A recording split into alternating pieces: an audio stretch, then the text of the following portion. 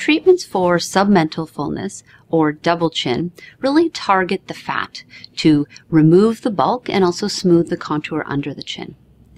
Some options that we have available to us that are minimally invasive include an injectable treatment that's called Belkyra or Kybella. It uses a bile salt to dissolve fat that the immune system then clears away. Another option is an energy-based treatment called the Cool Mini. It uses cold temperatures to freeze fat, and again, the body sends in its scavenger cells with the immune system to clear away those frozen fat cells.